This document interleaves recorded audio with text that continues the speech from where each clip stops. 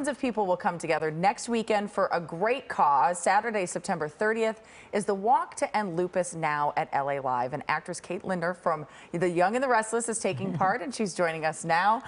Kate, it's so nice to have you here. Oh, thank you, Jimmy. I love being here. And I've loved watching you for years on Young and the Restless. But tell us about the event that's happening next Saturday. Well, the walk, Lupus, and what they do with this walk, which I love, is it's at night. Yeah. And the reason that is because lupus, people with lupus are affected by the sun and by the light and heat.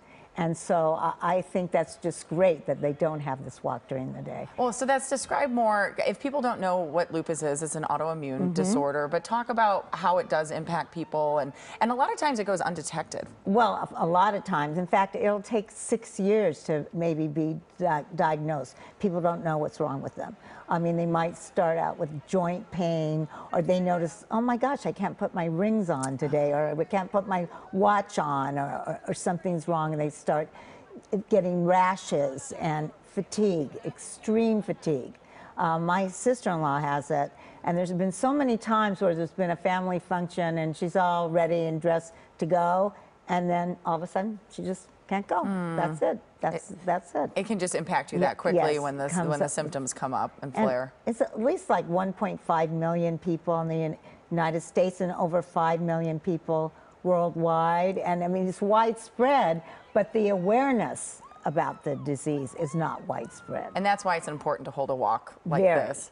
And so you said your sister-in-law has lupus. Talk about the personal impact of this Well, disease. you know, it affects not only her, but the family. And it's always, well, how come she, you know, where is she? And how come she can't be here? And then always, you know, not feeling well, or how do you feel today? Or maybe parts of the day you feel okay, and then you don't the rest of the day. And so many people, they can't work full time if they have lupus, or they can't work at all. And I mean, it can attack your organs. So and people have different stages. And 90% of the people that have lupus are women. Yeah, as well. I remember that statistic, and it's one of those things. I think women can tolerate pain so much. Maybe part of not being diagnosed right away is because they let it go for so long. But that's people who have chronic illnesses like this too. Sometimes people don't take it seriously because they think, oh, well, she was sick last time. I know. You know, so I'm glad the awareness is getting out there.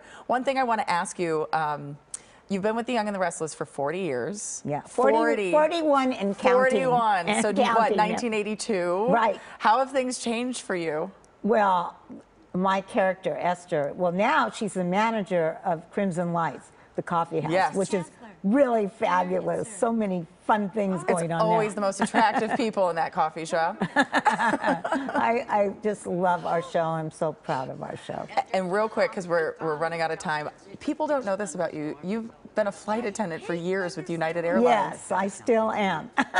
Really? Well, you know, I juggled them both for so many years, and maybe I'm superstitious now. I mean, can't give it up. Yeah, as long as I can do both really well. I mean, I keep doing that. I can't believe you have the energy. but I'm glad you do. Yeah. Thank you so much for being here. We really appreciate it. For more information on the walk and how to take part, all you have to do is click on our website, kcalnews.com, hit Seen on TV.